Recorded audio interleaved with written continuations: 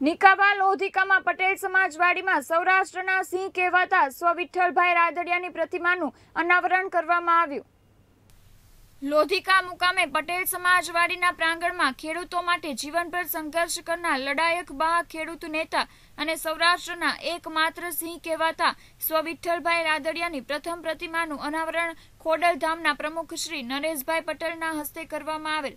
તેમજ આ શુભ પ્રસંગે ગુજરાત રાજ્યના કૃષિ મંત્રી શ્રી આર.સી. ફળદુ સાહેબની અધ્યક્ષતામાં તેમજ માજી મંત્રી દિલીપભાઈ સંઘાણી, રાવજીભાઈ પટેલ, ગુજરાત રાજ્યના કેબિનેટ મંત્રી જયેશભાઈ રાદડિયા, જામનગર ગ્રામ્ય ધારાસભ્ય શ્રી રાવજીભાઈ પટેલ, નર્મદાના ચેરમેન તેમજ જસદણ વિછિયાના માજી ધારાસભ્ય શ્રી ડોક્ટર ભરતભાઈ બોધરા, માજી સંસદ શિવલાલભાઈ વેકરિયા, ખોડલધામના મંત્રી પરેશભાઈ ગજેરા, રાજકોટ જિલ્લા ભાજપ પ્રમુખ ડી.કે. સખિયા તેમજ લોધિકા તાલુકાના તમામ લેવા પટેલ સમાજના આગેવાનો, ભાઈઓ તેમજ બહેનો મોટી સંખ્યામાં ઉપસ્થિત રહીને સરદાર વલ્લભભાઈ પટેલ અને સ્વ વિઠ્ઠલભાઈ રાદડિયાના જય ઘોષના નારા લગાવ્યા હતા અને સાથોસાથ વિઠ્ઠલભાઈ તુમ અમર રહોના અવાજો પણ જોરશોરથી કર્યા હતા।